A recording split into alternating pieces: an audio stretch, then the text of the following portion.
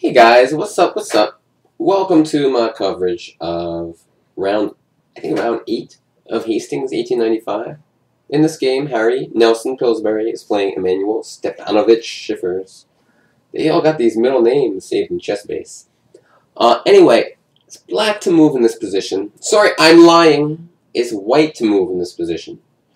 And basically in this game, Schiffers played the Evans Gambit, but didn't do a very good job of playing it. He basically gave up a pawn, and it has negative compensation for it. Like, black's position is better, and he's up a pawn. At this point, white played the move bishop to b5, attacking the opponent's queen. So my question to you, what should black play here? Pause your video, try to figure it out.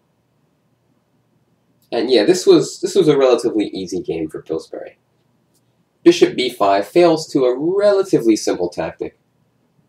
We can't go knight f2, because after rook f2, queen takes bishop, knight e7. White is actually one apiece. We can't go c6. Well, maybe we can, but knight takes d6 is like... We've weakened the d6 point is the point. So, bishop to f1. Attack this knight. When the knight moves, now we take on d6. The key, however, we can just go queen takes b5. This rook is overloaded on the f2 point and the b5 square. And after rook takes, knight takes f2. I believe this is how the game... Oh no, he did something crazy, but this is just basically winning for black. Let's say rook takes, knight takes, pawn takes. Black is up 2 pawns in a rook endgame and is going to win easily. So after queen takes b5, that was pretty much the end. Somehow, white went f4, which is interesting. Definitely interesting. The idea is if we do anything, white will go queen h5. Like if we go queen takes rook, queen h5, knight takes e7. So maybe this was his plan. However, black just goes knight takes f2, rook takes, and now our queen is not being attacked anymore. And we can just play knight takes f5, queen h5, check. He just moved the king, and then when e takes f4,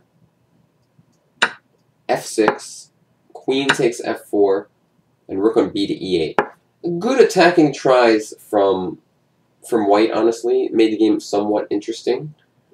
But after rook g1, queen d5, it just wasn't enough to save the day. Rook f7 was played just for safety reasons. I think if rook e2, this move would have been a little hasty. The idea is the rook's pinned. However, what can white do? He can distract the queen.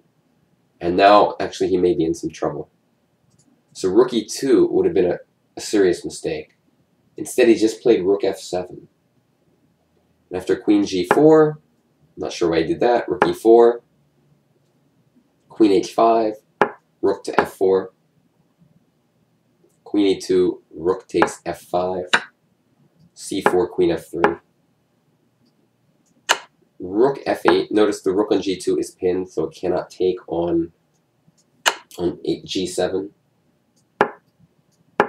And the game ended soon after this. Queen d6. And what would be a good finishing blow here? Yeah, rook to e8. Now we're threatening, actually just queen takes g2. If you make a random move, this leads to checkmate. So white went rook, had to go h3.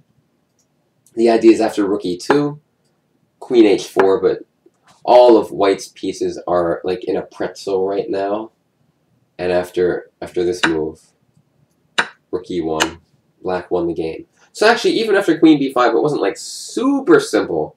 There's still a few little technical matters to be dealt with, but the key was seeing this move, queen takes b5. Although f4 was definitely a good try for white. I totally forgot about it, actually, when I was presenting this puzzle.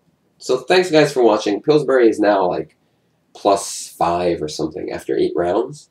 And I will see you guys tomorrow with another game of his. Bye-bye.